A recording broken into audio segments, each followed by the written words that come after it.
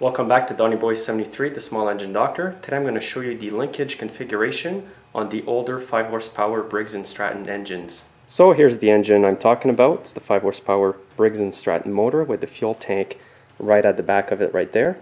Now I just replaced the fuel tank on this one because it was rusted so bad inside, and I thought this is the good time to show you guys the linkage configuration from the throttle cable all the way down to the governor and the linkages on the carburetor. Now this carburetor here has the choke right here on the side, and you can see the linkage from the choke goes from the lever right here right to this plastic part at the back here. It's just hooked in there. And when you move the choke lever, it just shuts it or opens it. Now I'm going to remove the choke lever here just to show you a better view inside of all the linkages. For that, all I have to do is remove the 2 torx screws here. This is going to come off. We'll get a better view. Now with the choke lever on the side like that, we can focus on the rest of the linkages. There's the throttle cable, hooks up right in here. And here's a rear view of it. There's the throttle cable, it's got a Z-bend in it, it goes in there. Now there's another linkage that is hooked up right above the throttle cable. And here's a view from the other side of the engine. As you can see, the linkage is in there. It goes to another mechanism over here. It's on the top hole. Now if you look over here where my pick is, you can see a nylon part that is attached to this whole mechanism. It's got a linkage that goes through it as well. It's just popped in there. And here's what I mean by that. It just pops right in there. To show you a better view of where that linkage goes, I'm going to remove the 2 bolts that hold the carburetor over here, loosen it, and show you. Now let's continue to follow the linkage now that the fuel tank is removed. There it is here. You're going to see that it hooks up to this mechanism down here underneath the fuel tank. Now let's go to the top of the carburetor again. There's another linkage from where the throttle butterfly mechanism is here. It's hooked in right there. As you can see, it goes in and bends back that way. It goes to this mechanism here, which is made of plastic. This part here is held by this bolt. It just swivels on the bolt. Now from this plastic part here, there's another linkage that is hooked up to it right here. That linkage there follows all the way down in front of the fuel tank there. Now you're going to see that that linkage here goes all the way down to the governor arm down there. And here's a view from the other side.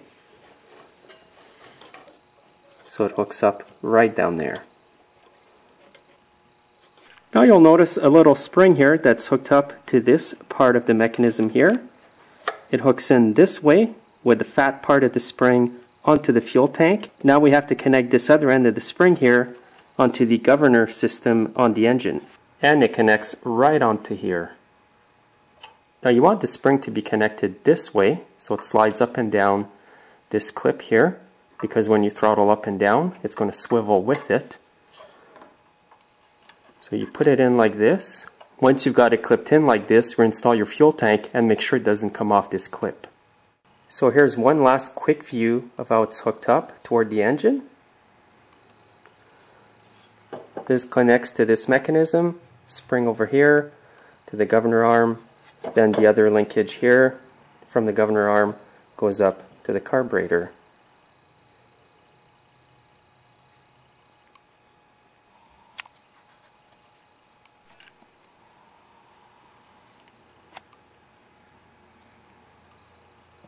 Now I've got the choke lever reinstalled. Here's one last look of all that. One goes over here, and again the choke lever linkage goes to the back here. And here's what happens when you throttle up. Everything should move like that.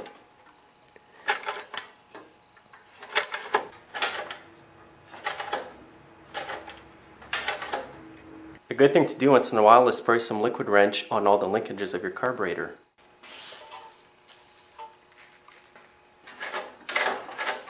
So now I'll give it a quick start just to show you guys that it runs good with this configuration.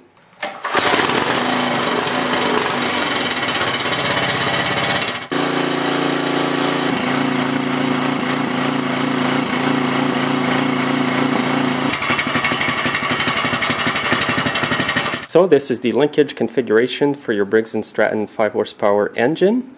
If you get a lot of surging up and down after everything is clean and good, you may want to unscrew the adjusting screw here to about 1.5 to 2 turns out.